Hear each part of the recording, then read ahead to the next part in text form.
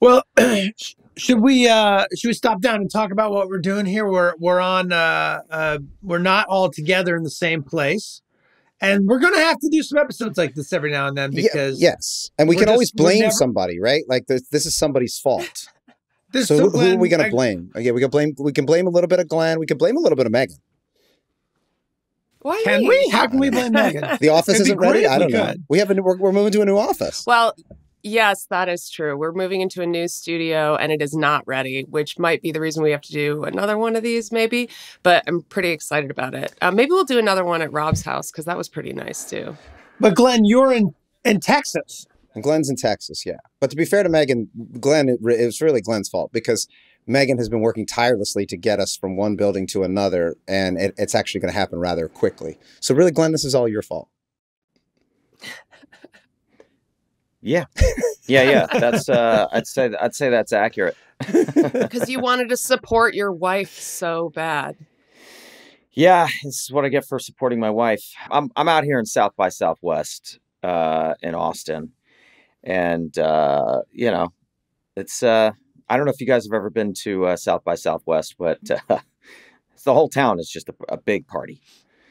It was crazy. I've been to Austin several times and I always enjoy going to Austin, but I've been to so few like festivals and things. And I think it would be so fun. It is fun. Smattering. Yeah. Jill's movie premieres tonight. So, that'll be interesting. That'll be fun. Exciting. But yes, this is my fault. This is my fault. I appreciate you taking responsibility for that, Glenn. Yeah. Yeah, man.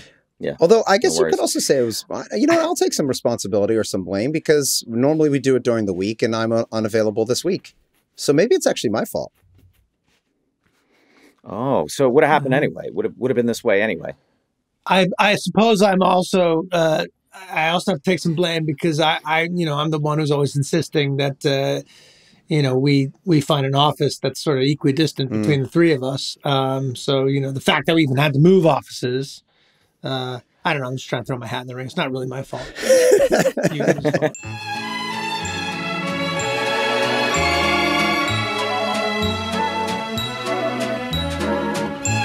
Should we talk about this episode? Yeah. I watched it with my son. Yeah. Let's. Okay.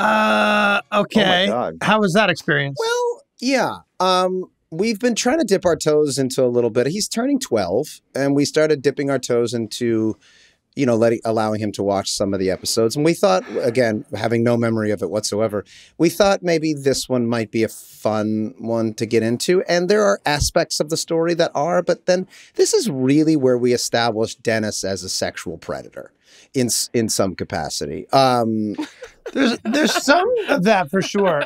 This, to me, I'm like, oh, we don't yet know what the show is and we're looking for it. Yeah. Like there's some for sure, yeah, super cartoonish elements of this story which I did not enjoy watching personally. Yeah, no, we pushed it on this one real far, and I remember us talking about this actually when we were writing it too. I remember when we were working on this episode, we were like, "This is really insane, like what we're doing here." And I think, because it was the first time we had to do 15 episodes, which I think was pretty overwhelming to us at the time.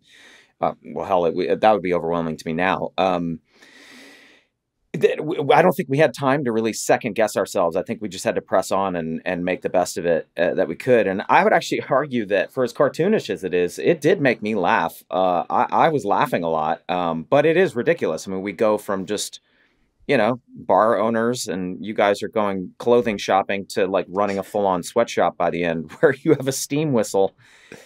And we've hired a bunch of Eastern European knockwurst smelling women to sew clothes for us. I mean, it's but that opening scene, I would do. There was the opening scene was the opening scene is so great, and I remember distinctly. Yeah. First of all, Judy Greer, who's fantastic, and we knew her from Arrested Development. Right, that's where we knew her from, and so I remember on that day that was not scripted that Charlie has all the hats and all the clothes on, and he didn't tell anybody he was doing it. I distinctly remember, and it was a reveal, and so Dee walks over and the camera just pans over. Charlie's full on laughing, or at least smiling. I remember being behind the monitors and laughing. He's got a big. That's one I'm sure I was just doing for you guys, being like, all right, let me see if I can throw them off here. And it's the stack of hats and the stack of hats and the fact that you found a hoodie that could actually go over the stack of hats. Most hoodies wouldn't go over that many hats. I don't know who this character is, but he's in my mind from somewhere in my childhood. But like, do you remember the Great Gazoo? He was like a cartoon character, kind of like the Martian in Warner Brothers Big Bunny's thing, but like, I don't know, some big brain like alien guy. And I was going for a Great Gazoo look. Well, I definitely remember being in a store and early on, and even still to this day, but certainly early on, we would barely be able to afford to shut a store. We definitely couldn't shut a store down. So the store would be like, okay, you guys can shoot here, but we're going to keep it open. And then it would just be like rando people walking in and being like, what's going on in the middle of a take? And we would be like, we're making a show. and that's because that's all we could afford. And so we would be kind of like huddled up in the side of a clothing store, and people would just be walking by, just shopping, going about their day. I think we just didn't have any money, and everybody was just doing the best they could. Like Locations was like, how much is my budget? Oh, okay. Well, they walk in, they're like, I'll give you $50 to let us shoot here. And the owners are like, sure, but we're staying open. Yeah. And they're like, I don't think and they're like, this isn't one of those shows where that matters. You know what I mean? And like, that's right. It really, the production value on that. Have you seen this show? It looks like shit. It does not matter. There will be people looking directly into the camera. Like, that's fine. The guys don't really care about that. I have found that is often a thing. You go around and you're scouting locations, and they'll like, okay, it's one price to buy the whole thing out, which is usually pretty expensive. It's another price to shoot in here, but we're staying open, but you got to kind of stay out of our workspace. You got to like find a corner to shoot in. And I think we did a lot of option B deals, and probably still do, you know? But yeah, but anyway, so the dentist character, I mean, you're so funny in this, Glenn, like and it starts the peak. It starts with, you haven't begun to peak yet, which that's endured. Yeah. I mean, I can see myself as an actor, and I do remember, and I think we have talked about this, but like, I do remember that season 3 really was the year where I feel like I found the character. I mean, not that it wasn't there before, but like, I really felt like I was, as an actor, just sort of like letting myself be a little bit more insane and crazy and unhinged and just weird, just making weird choices and just kind of doing whatever I thought was funny, and taking a risk that other people would find it funny too. But I can see that also in this episode, Rob. Like, I can see myself like just trying on, like, let's just see how despicable and egotistical and awful and narcissistic and predatory can we make this character and still have it be funny. It's just like, how far can I push this guy? And you do see a lot of that in the episode. And ironically, that is it, that you're starting to see really who the character becomes, who he really became. Well, you went on a run on, and I feel like, I can't remember specifically, but I think we probably had some debate over whether or not we could do this for your character or in general. But you have the funny run of like, words like no or stop or don't have never worked on me. And I feel like I remember some debate about it, but I don't remember, like, if you might have been uncomfortable with it. We definitely weren't. We definitely all were, but I remember just kept saying, yes, but if we're going to do the thing, let's do the thing. So if we're going to suggest that these are the worst people on the planet, and that's the joke, then let's just go all the way into it. And how can we do that in every which way? Yeah, I remember that too, Charlie. As a matter of fact, it'd be interesting to maybe go back and try and find the original shooting script of that, because I think a lot of that stuff maybe wasn't even in the script. I think that was stuff that we were like messing around with on the day. I feel like it was. And yeah, I think there was a lot of improv happening there around that section. And I remember us like laughing a lot, but also thinking like, also all of us being very uncomfortable, but in a way that we were like, I think we should push through this discomfort because it is making us laugh, and we are portraying this awful, awful human being, and a certain mentality that, again, this is what our show is. That is a mentality that really does exist. You know what I mean? It's like this misconception of what it means to be a confident winner. It's so despicable to us, the three of us and all of us as people, that it was. Well, it but was a little then tough we have Judy's character saying over and over, and including that in that one scene with the model, and then with Ingrid Nelson, where they're straight up saying, "You are a bad person. You are a piece of shit." Like, and they're the mirror to the audience, right? The audience is looking at that and saying, "Oh yes, the show is recognizing that this behavior is terrible." And my 11-year-old is watching it, and he's like, "Dennis is insane, right?" And I'm like, "Yes." And he's like, he's the bad guy in the story, and I'm like, "Yes." Okay, so the 12-year-old gets it. That's a good sign. Can I speak for all women why I think it works? At least for me, why I like it. It's the combination of that rant about words like no and stop and the winners thing, and also Dennis's obsession with the body shape of this woman. And it all comes from a place for me of feeling like someone in his past, maybe his parents, maybe his coaches, someone fed him these like messages about what is good and what it takes to succeed. And that is what he's like regurgitating. And so to me, like the whole thing as a whole works almost as like being about toxic masculinity and the way that like it's ingrained as you cannot fail in this thing. This woman can't reject you. And also having Judy there to be like, I see a woman, an uncomfortable, confused woman stuffed into a dress. Like that is it's always really about some funny. kind of mania Anyway. with us. Like I feel like we really stumbled on like, okay, if these characters are borderline maniacal with their insecurities, really, then it starts to become funny. But I don't know, that's what it is. Yeah, he kicked down a door. Down a door. We just kept doubling down and doubling down and doubling down. Is that when we started the kicking in door jokes? Because we did a bunch of kicking in doors, where we're like, you kicked it in, and we reveal it was kicked in. Have you guys ever kicked in a door? We had a door in Brooklyn that we had to kick in one time. It was surprisingly easy. What do you mean? What do you mean? You actually kicked in a door? Is what you're saying? Yes, our door to our apartment. We got locked out of it, and we kept calling the building manager, and he wasn't around. And we were like, "There's no way to get into this door." So, and I think somebody tried to like jump into it, and that doesn't work because it hurts your shoulder. But if you just back up and kick the door at the hinge, what happens? It doesn't break the lock; it just breaks the door hinge rather easily. Oh, now again, this is probably like I don't know when this building was built. It was a piece of shit, so I'm sure doors are much more reinforced now. But it was surprisingly easy. Oh, that's kind of fun. Well, yeah, I mean, we do try to kick in the door marked private. Yeah, in the Korea episode, it's got a battering ram me into it. We actually do battering ram a door open in season 5 in the episode where we're the mortgage crisis episode. We use an actual battering ram just bash through that door. Do you guys remember that?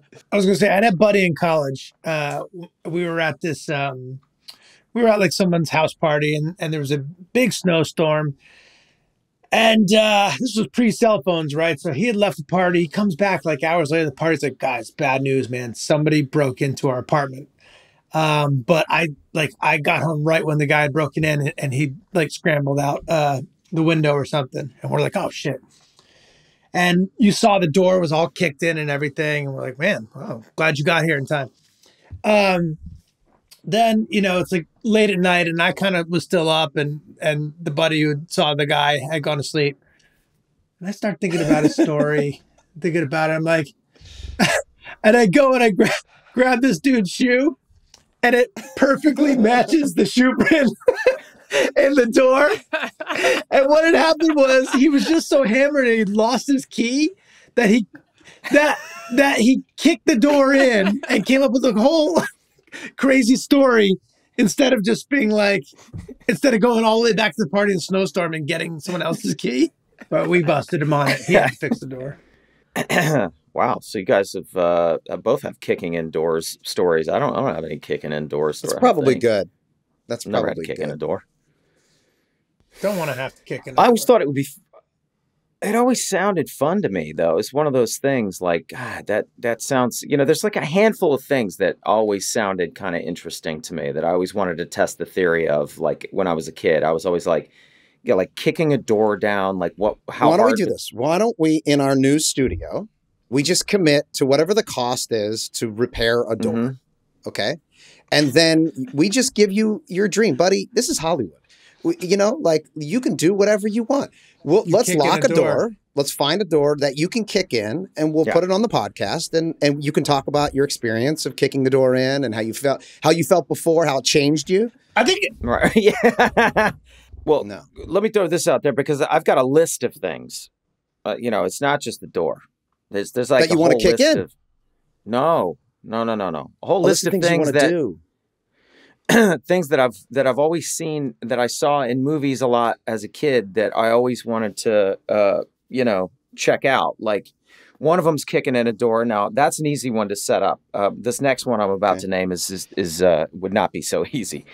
But by the way, we should do that because I really would like to do that. It means a lot to me that you would spend the money on a door, or at least split it. We'll split it. Yeah. We'll split the door. Yeah, we'll suppose. it depends on the door, right? If it's like one of those, like within a building from one room to another, sure. But if we're talking about from the outside of a building into a building, those are tougher doors. I think we start with an inside door. Yeah. Okay. Well, Glenn, what else is on that list, Glenn? Let's see if we can get like a checklist of things that Glenn's always wanted to do, and then we can do them. We can create and provide the environment for you to achieve your dreams. Okay. Well, I don't know that we could do this next one, but I've always wanted to know what it was like to actually sink in quicksand. You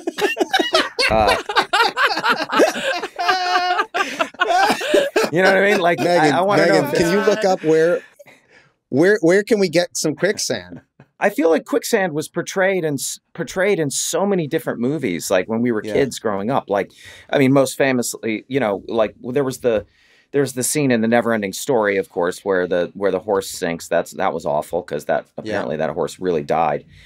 You guys know that, right? That horse actor, that horse. What? That horse in that real scene actually died. No.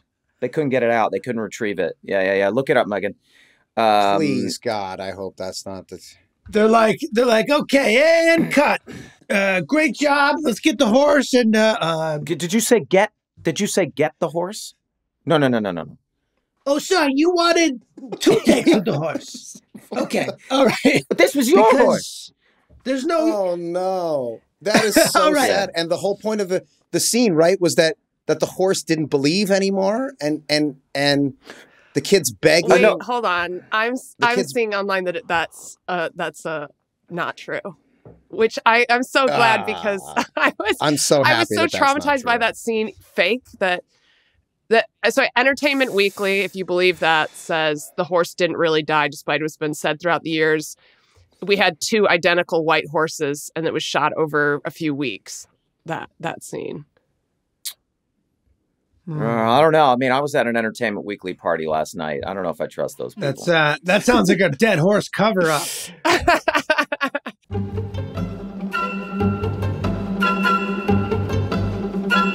And then, of course, there's the quicksand scene in The Princess Bride. Yeah. Sure. Mm-hmm. That's right. in the fire swamp. Mm-hmm. In the fire swamp. I do believe there are other quicksand. There was like an obsession with quicksand. We were obsessed with quicksand. Lots of cartoons, like Bugs Bunny cartoon kind of things. Yeah. We did a version of it this season in Sunny with the bog. That's right. We did a version. Yeah, I was very happy about that. By the way, I was also very happy that I wasn't the person who had to do it.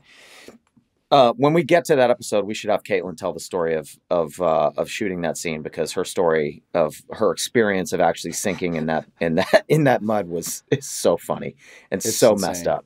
Yeah, she has done a lot of things for the sake, physical things to her body for the sake of comedy, and that is one of the more upsetting ones.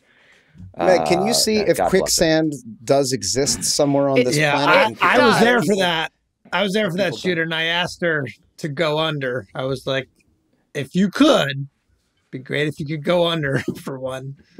And she did. But it wasn't even I don't even think that was the worst part of it.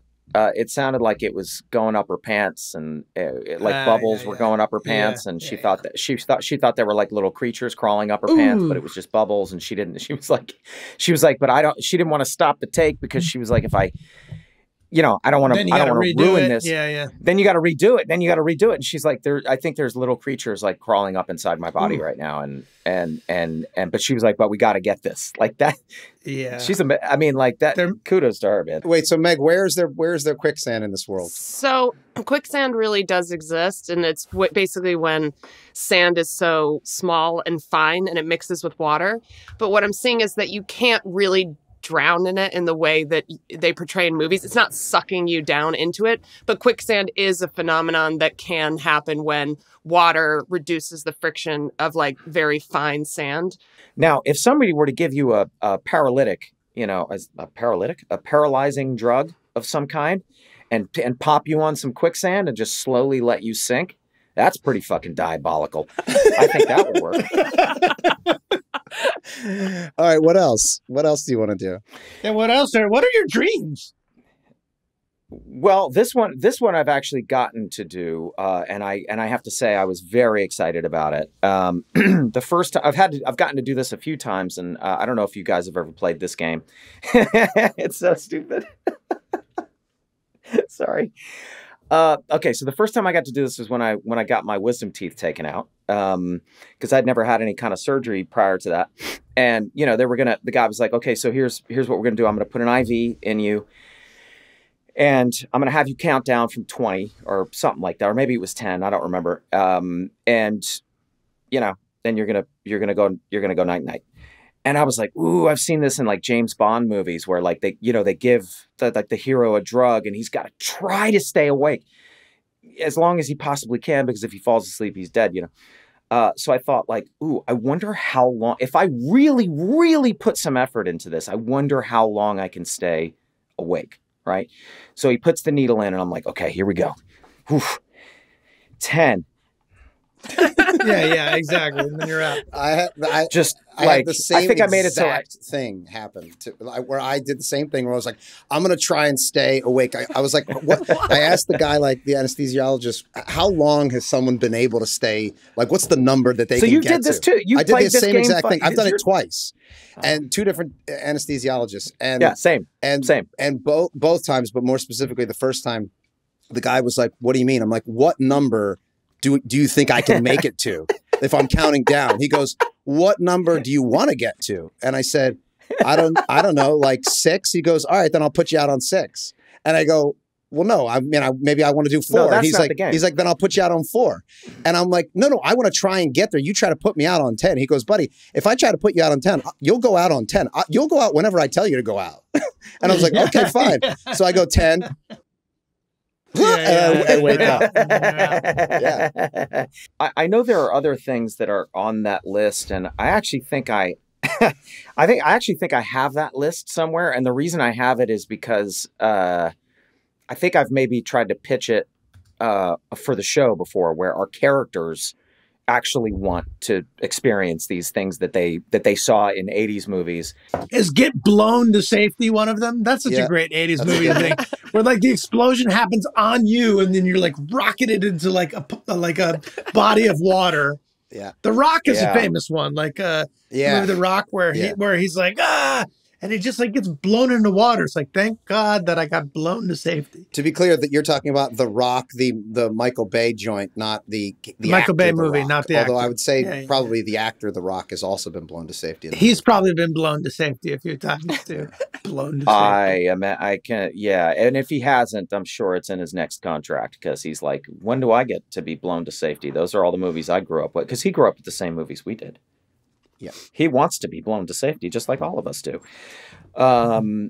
Without somehow, I guess the trick to being blown to safety really is how flexible is your spine, right? Because you're gonna, you know what I mean? You're gonna, when it hits you, you get, depending on if it's from the front or the back, but either way, your spine's gonna go like that. Okay, so that's number 1. Number 2 is, what's your tolerance for shrapnel? Yeah, that's right. Well, you got to because the shrapnel hopefully is blown around you, but not directly into you. Yeah. And Yeah, or you get a 3, couple pieces in you, but you. is there something soft you can land into when you're blown to bits? That's right. Can- Is there a mattress truck going by just as you get yeah, blown? yeah, truck full of chicken feathers, or like, you know, is there like, you know, like, is there truck full of a chicken swimming feathers. pool somewhere is ideal, and the explosion Yes, goes because over the top. you might be on fire, and the pool will put you out, right? I mean, there's Yeah, really I a think question that's the of whether or ideal not scenario. your body can defy the laws of physics, because that is what's happening, right? In that Yes, yes, scenario. You're surviving the. Well, I don't you're know. Is somehow it- surviving the concussive force that is so strong it can blow your body somewhere else, but isn't decimating the flesh on your corpus. Yeah. Well, on your corpus. I don't know. Is that right? Is that No. did you use that word No. properly? Oh. All right, Glenn, what do you got? What do you got? One of them's just like getting chloroformed. Oh. You know, having somebody put the Yeah. put a chloroform over. That's something we could do. Well, that's propofol. That's something Yeah, we could do. I mean that's essentially propofol, isn't it? Like it's the. I don't know. How am I going to explain these expenses to my That- business manager? I would be Chloroform. concerned. Now- I would be concerned about the chloroform because there's a chance the Well- person doesn't come out, and then Yeah. so you yeah, so the only way that works is if you chloroform yourself, because I don't want to be on the hook for that. I'm not going to be a part of this chloroforming Yeah. each other. According to the movies, you got to pour it on the cloth and you got to get it around the guy's mouth, and you got to hold it there for a while. Like it doesn't happen instantly. You got to. There's going to be some struggle Right. first. That person has to There's have gonna be a little bit one of struggle. good inhale. I'm glad you're saying he's going to struggle. It's a he on he You know what? chloroforming. Yeah. You know what? This is a he on he in my mind, and you know In what? your Megan? fantasy. I'm way more glad. My fantasy. It's good. It's good that it's I'm it's far good more that it's a glad that I man said in your he than you. fantasy. It is good. It's good. Yeah, but it worries Yes, it worries it's- me a little. Yeah, well, this man doesn't have a mustache because the mustache. Gets in the But I way. like to believe I can So, count. you know. I can fight it off the way that I could not as well as I could fight off the propofol, but I could fight off the chloroform. I think. I think we should find out how toxic it is, right? Like we don't want to do any permanent damage here. But if we're looking at a situation where it's not that bad for you, All right. I'll do that. and I'll do that. It certainly sounds like a good time. If we find out that it's really not a huge deal to knock someone out with a noxious chemical gas, then I would do You'll that do it. where you try to chloroform me and I try to fight it off. So all of our fantasies get to come Yeah. true. What does that mean? You try to fight it off? Do you get to physically try to fight Glenn Yeah, off? okay. Because that's a big part Okay. of not being Okay, chloroformed. but Is here's like, okay, the guy put the rag over my mouth. I'm going to kick backwards, try to catch his nuts, and scramble out of that really quick. You know, Yeah. versus like I'm going to try to not let the chemical. Yeah, fair. I would say we could start. We Go could into my start in a brain. very specific position, which I have to let him get it to my face, and then No, from I there, think, Rob, if you really want to do this, we have to see that it's safe, and then we have to not let you know when Glenn's going to chloroform you. That's That's true. the real test. Is you- if he starts doing it, yeah. can he do it quick enough to knock you out? I got to be ready for it at any time. Oh, I don't want to be a part of this. No, that's probably fair. That's probably fair. I don't blame you. We definitely shouldn't do it, but we should definitely research. Not only should we not do it, we shouldn't let people in general know that it's something that can or cannot be done, right? Like this is, We're you know, pulling for from movies. every- We're pulling from movies from the past 30 years. yeah, but somebody out there is listening to our podcast being like, wait, oh, really? But are we real? Look, that's like when you watch those commercials and there's somebody driving a truck off the top of a building and crashing it in the ground, and then they have to put the disclaimer underneath it: "Do not attempt." I mean, That's is that where we are as That's a right. fucking culture, that we just have to cater to every dum-dum on the planet and be like, "Well, hey, just FYI, this isn't real, and you shouldn't do this." Fuck off. Like, where's there's no personal responsibility whatsoever. Get out of here. Yeah, but it is real. We're talking about really doing it to each other. Yes, but to We're not suggest. fictionally doing it. But Yeah, we're talking about how well you can fight it and how well it works. You know, we're giving people ideas. here. Right, and how much fun it is, to perform that Yeah, experiment. yeah. Well, so we should just suggest that we are professionals, right? And like you should not try this at home because we are professionals. Leave it to the professionals, guys.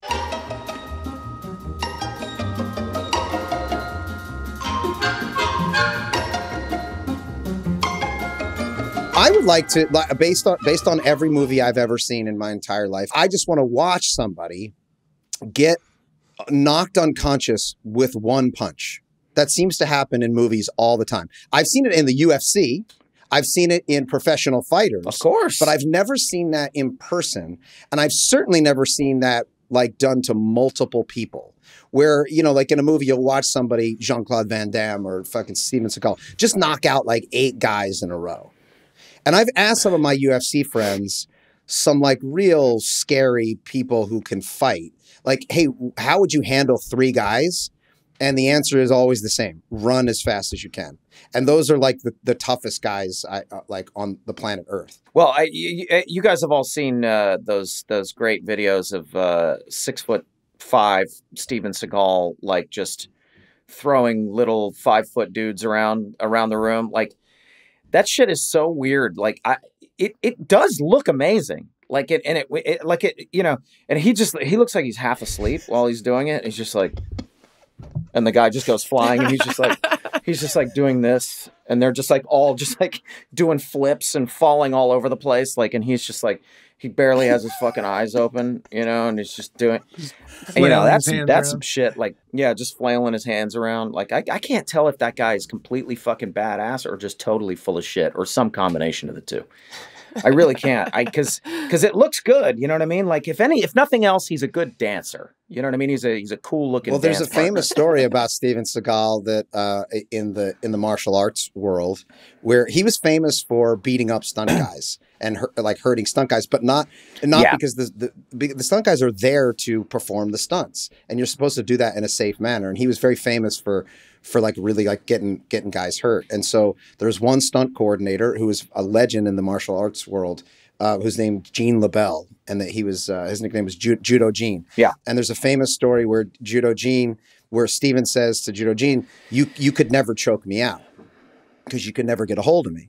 And he was like, well, I believe I could. And Steven's like, okay, well, let's see you try. And so Steven goes after him, and Judo Gene LaBelle chokes him out right in the middle of the set. And then he wakes up and then is like, well, that was bullshit. You know, you can't do it again. And he did it again. And then while Steven Seagal was unconscious, he shit himself. And so he shit himself and woke up. Now, there are people who swear that they were there in the room and saw it and smelled it. And it was very clear that Steven Seagal had shit himself while he was unconscious. I choose to believe that happened. Yeah. I want to know what else is on Glenn's list. I like, we've only been in quicksand and chloroform. What else you got? Yeah, the other one is cutting open a huge bag of cocaine and testing it on your gums. You know, with like a knife. Yeah, right? yeah. I always found that interesting. Like, here's how my brain works, right? Whenever I see that in a movie, you know, there's like a big, tightly packed thing of cocaine, and a guy takes a knife and he cuts into it, and then he puts a little on the tip of the knife, you know, and he either snorts it or he dips his finger in and he goes like that. First of all, my first thought is like, well, now that bag of cocaine, that's going to be a mess. There's a giant hole in that thing. Like, you know what I mean? Like, I'm like, fuck, now is somebody going to tape that up or something? Like, yeah, it's like, hey. I don't know why but that's where my mind here goes. bring extra tape. I don't want this to spill everywhere. Well, you got to get into it. You got to get into it somehow. Yeah. Yeah, I guess you're right. If you really need to test it on the spot, which, I mean, I think if you've got just like a giant crate and it's all filled with tightly packaged things of white powder, you know, it's not baking soda. You know what I'm saying? It's not a fucking Arm& Hammer truck. It's fucking cocaine. Okay. You probably don't need to taste it. It does feel like there were so many tropes, like from growing up, like quicksand, chloroform, testing the cocaine on the gums. That are they still in? There's so many movies now. I guess it's not the same for a kid growing up, right? Well, no, because now there's more women making movies. So that changed a lot of things. A lot of things. I got to do a movie thing actually because of Rob, I got to drive a tank over a car. Wait, what? So I was in Vegas with my husband. We were doing a road trip, and I texted Rob because I was like, oh my God, my husband's taking me to this gun range. And because he wanted to shoot a bunch of World War II era guns, because he's like a history nut and he just wanted to like test out some of these old machine guns and stuff. And I was like, this place is so wild. They have this like experience here where you can drive a tank over a car. And then, so I just like text him that. And then I was sitting there waiting for my husband's like appointment. And a guy comes out and he's like, is there a Megan around here? Because somebody's on the phone wanting to like get you this tank experience. So he called them and like signed me up for it. And they put me in a tank and they have these like beater cars. And I got to like push the controls forward and like drive a tank over a car. And like it blew out all the windows. It was awesome. It was like one of the coolest things I've ever done in my whole life. Wow. That if I'd thought of it, that definitely would have gone on my list. Well, what about I think for me it wouldn't be a tank, but it would be a monster truck. What was the big monster truck when we were kids? Yeah. There was one Cool. Bigfoot. Bigfoot. Man, imagine driving Bigfoot over like a series of like 10 cars. Have you guys been to a monster truck rally? It's Hell super yeah. fun. Yeah, they are fun. It's loud as It's very shit. loud. I took my oldest son to one when he was like 3 years old, and he was too much for him. He was like, Yeah, it's kind of a lot for the kids. Yeah. Well, actually, once he had the noise canceling I thought it was thing. also cool. They sell them like in the lobby. They handed yeah, and they looked like big truck tires. It was kind of cool. Fun. You know what I mean? It looked like That's fun. and there was like a monster truck thing.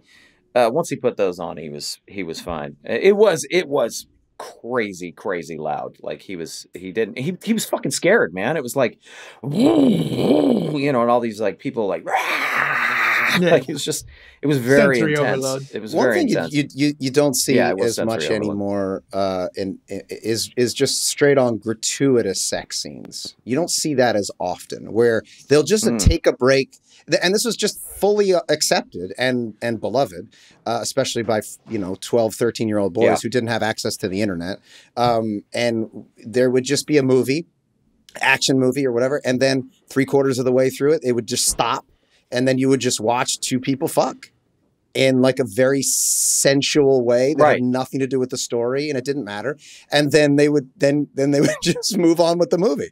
And you don't see that as often, I don't think. I feel like it's moved to HBO like series, like a lot of banging in HBO. Sure, but like series. if you're talking about a show like Euphoria or shows that like revolve specifically around that being a part of the show, as opposed to just a random scene of now we're gonna stop everything down to make love, and then we're gonna pick the story back. It seemed more out of the story. Yeah, totally. That definitely seems like the product of men running Hollywood. Like that is definitely a byproduct of that. I mean, maybe I'm wrong. I don't know, but I'm glad that even when I was at a young and more impressionable age, I found those scenes uncomfortable. I was like, I don't know. I loved it. It was like that was an opportunity because we didn't have access to pornography, so it was like that was the closest thing you could ever see to like a woman's body and I don't know, and then they would. I'm thinking of like Top Gun. Remember Top Gun? In fact, I think we did a parody of it on Sunny, where it was just like this movie about like. Yeah, with your wife. With my fighter jets. Yeah, that's the thing. See, that's the difference between old Hollywood and new Hollywood. We do a love scene like that, and we have Dennis in it, and we cast your wife because we felt like that would be the most appropriate way to do it, as opposed to just bringing in an actor that you would then have this wildly needless sex scene. But then also that but are we better off as a society, or like are we not getting that out of our? Are we just Fast and Furious now?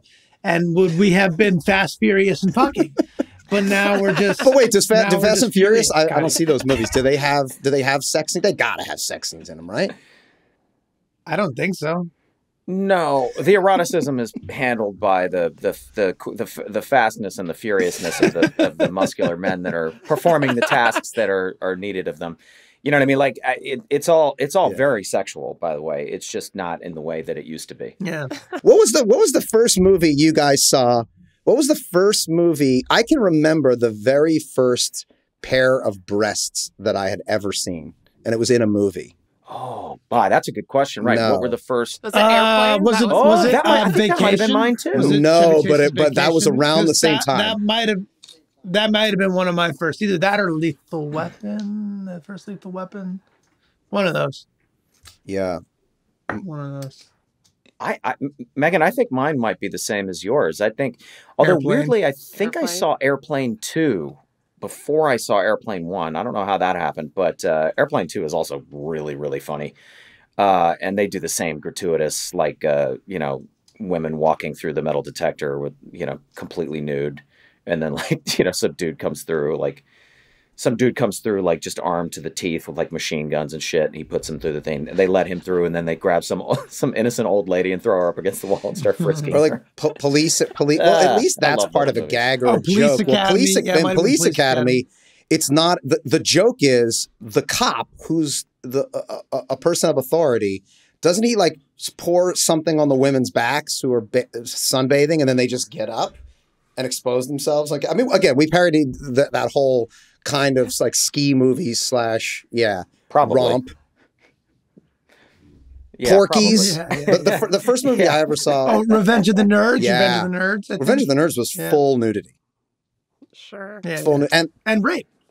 oh yes, Right. oh yeah, Yeah, Yeah. just a little bit. non-consensual sex. Did you ever see the movie Just One of the Guys? That was the Oh first yeah, time yeah, I of had- course. Yeah. Yeah. Where it's a young woman. She tries to pass as a guy, right? and then her best friend. She's falling in love with her best friend, who thinks that this is his bud, and then slowly but surely, she then tells him, Yeah. "I'm a woman," and he says, "No, you're not. That's impossible." And then to prove it, she rips off her shirt, and my mind exploded. Yeah, she unwraps. Doesn't she unwrap? Didn't she have them She wrapped did, up or but for the something, or am I moment of thinking Hillary exposure, Swank she just and- had her and, shirt on and Wilson just Crowe? like ripped it open. And I Oh, yeah. Jesus, like Hulk Hogan? and I was watching it with Bob Bateman, and we were like, rewind, pause. That was the thing, right? You had to pause it. You had to pause it, and you had to get, Yeah. because sometimes the scan lines, would be there like covering up, and you're like, damn it. You press play, pause it again, try to get those scan lines away from the boobies. Oh, man. Oh, guys, we got to end this because Yeah. I've got stuff to do. I've got a plan for today. It's 11:30. What I'm going to do is Okay. I've got a plan to watch two movies today. My plan is to watch Charlie, your movie, your Amazon movie, and then I'm going to go watch Jill's Okay. documentary. That's the plan for the day. Yeah, Oh. we're going to go do that. Oh, you sweet, Nice. sweet man. That's going to It's be going to be an enjoyable. enjoyable day. That is going to be enjoyable. They're both. I'll very let good you movies. know. I'll let you know. Are there There's boobies? no Yeah, boobies. and boobies in any of them? I take my shirt off, so Okay. you can see my soft Oh, spot. okay. But there's no No boobies. All right. Well, you have yours are boobies. Okay.